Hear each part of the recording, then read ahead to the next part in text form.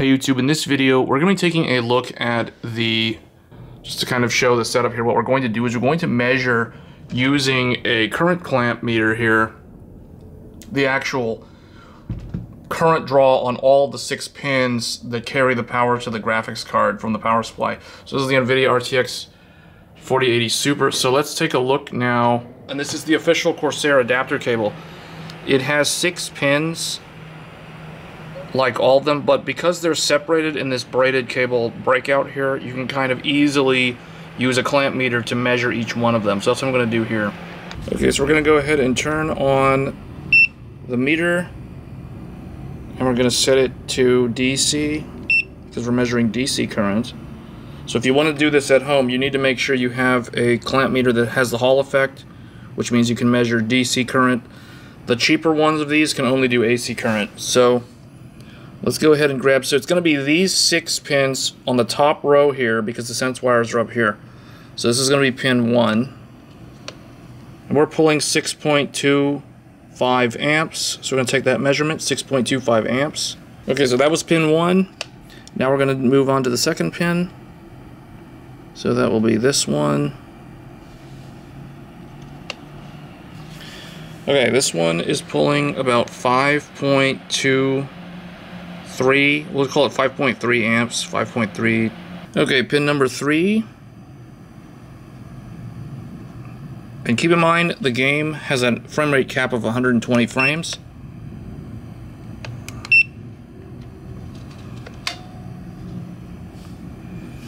So here, this is pin number 3, 1.78 amps. So you can already see this cable is not properly load balancing the current already. I can tell I'm gonna have to replace this cable. I've only had this cable for like, I don't know, a year and a half. I barely did anything with it, but you can tell 1.8 amps, it's not evenly distributed. All right, that's pin number 3. Now we move on to pin number 4. And here I gotta make sure I'm not pulling the sense wire because those get in the way. So it's gonna be this one. It looks like 1.67 amps. We'll just say 1.67. And that is on pin number 4. All right, pin number 5. Again, the sense wires are on this side, so they get in the way. Have to make sure I don't use those. Okay, so pin number 5. This one is one of the higher ones, 4.55 amps. 4.55 amps. Okay, and finally, the last one here, pin number 6.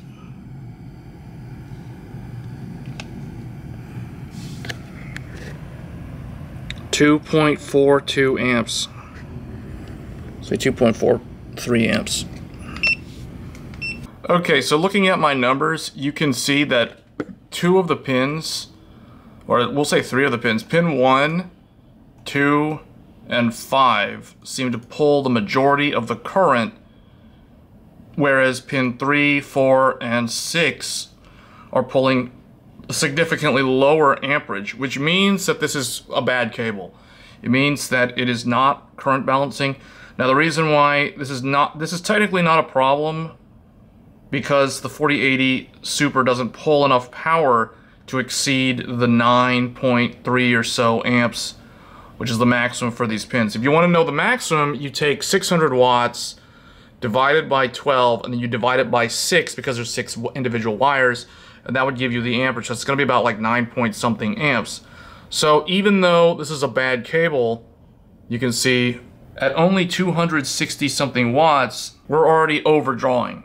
Because if you do the math, you know, 260, let's say 266 watts divided by 12, divided by 6, this is the amount of amperage that all of these pins should roughly be around.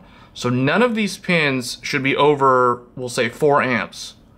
And the fact that pin 1, 2, and 5 are exceeding the average expected current draw, and pin 3, 4, and 6 are lower than the 3.69 expected amperage, tells me that there is no proper load balancing on the 4080. It has no way of doing voltage division to maintain amperage across those wires. So now what we're going to do the exact same test, but we're going to test this with the 3090 Ti, which has the additional circuitry to ensure load balancing. So let's see if the results are different using the exact same cable with the 3090 Ti. It's the top row is the one that matters, not the bottom row. The bottom row is the ground. So the connector itself looks normal. So you can't tell. I'd have to look under a microscope, and it's usually not the wires because they're, it's usually going to be at the actual interface between the GPU and the actual Molex connector here. So we're going to swap this for the 3090 Ti and do the exact same test, but I'm probably going to have to get another one of these cables because this is not good.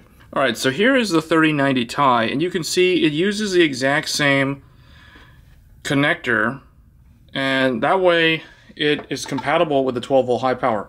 However, this is the only NVIDIA graphics card that has this connector, which can also function without the sense pins being present, which means if you were to say cut these sense wires and you plug this in, it may still boot up because the adapter that came with this card doesn't even have the sense wires.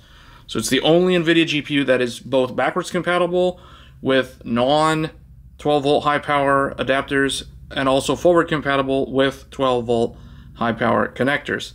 So now we're going to connect this and do the exact same test and see if the current load is any different. You can see it's seated all the way on both sides. So it's clicked in and everything's good to go. So let's do the test. Okay, now we've switched over to the RTX 3090 Ti, and the first thing we'll note is that it does pull significantly more power than the RTX 4080 Super because this card has a TDP limit of 450 watts, whereas that one was like a 300 watt TDP card. So already the current amperage numbers are on average going to be higher, but we can determine what it should be. 5.19 amps should be around the average number that we can expect to read on the clamp meter when we go and measure this. So let's go ahead now and see what sort of results we get with the 3090 Ti. Okay, so just like we did last time, we're going to start with pin 1, which is all the way over here. And let's take a look. 5.53 amps. And remember, the math said 5.2 amps is around the average. So this is a good number. So 5.5. Okay, second pin. That's going to be this one. And here we go. 5.38. We'll say 5.4. So 5.4 for pin number 2. That so far looks pretty good. That's tracking with what we expect. Alright, pin number 3.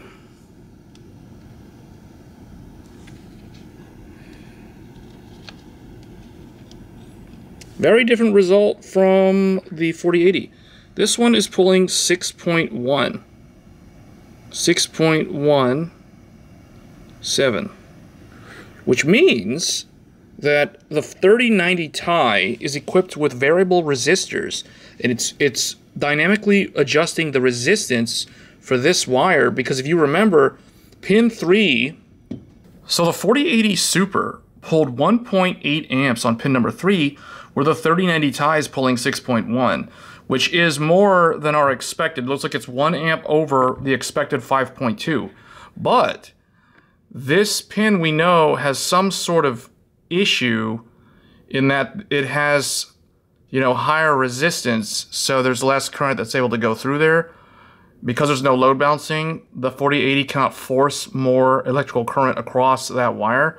Whereas the 3090 Ti is like, hey, this thing has higher resistance, so I'm going to force more current through it by reducing the resistor on the 3090 Ti's PCB. The shunt resistor is actually dynamically adjusting its resistor to allow more even current flow across pin 3. Now let's continue looking at the rest of these.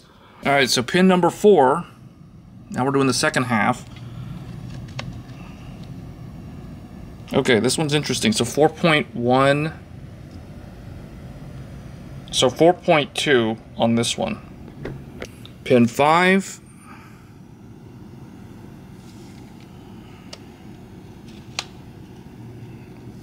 .2 amps. Okay, that one is quite a bit higher than I expected. And then the last one,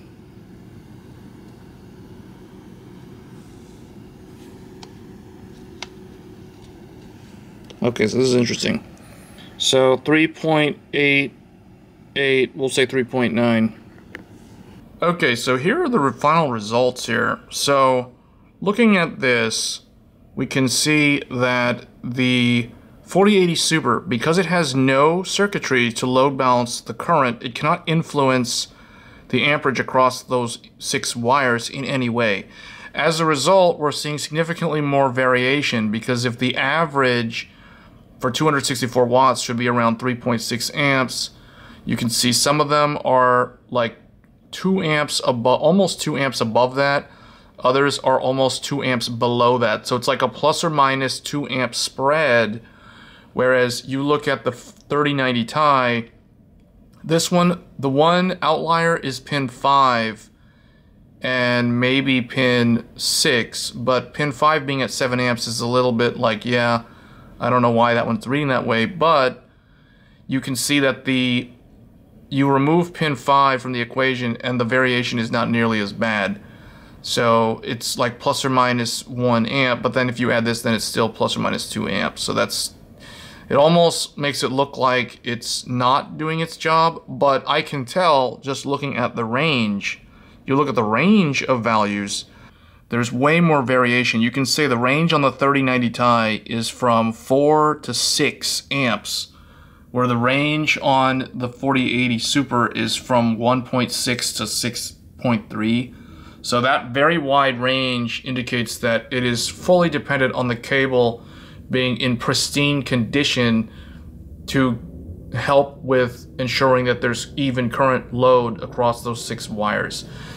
Whereas the 3090 Ti, you give it a bad cable, like in this case we're using a bad cable, and it's able to make do with what it has by using the shunt resistors to dynamically adjust the resistor values, which will in turn dynamically adjust the current values.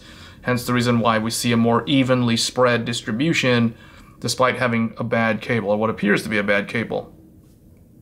Realistically, what needs to happen is NVIDIA needs to revise the PCB for the 5090 in particular. Maybe that's the only one that they need to do this for, because that one has such a high wattage under load at, you know, near 600 watts. There's no margin of error. There's very little margin of safety for the cable itself. Hence the reason why we're seeing these reports of the melted connectors happening very frequently, and the card hasn't even been out for that long, and there's so few of them. So I hope you guys found this video useful or interesting at the very least. NVIDIA definitely needs to revise the spec, because this is almost unacceptable as far as I'm concerned, especially if you have a high wattage GPU that is very expensive. So once again, thanks for watching everyone, and I will see you guys in the next one. Thanks.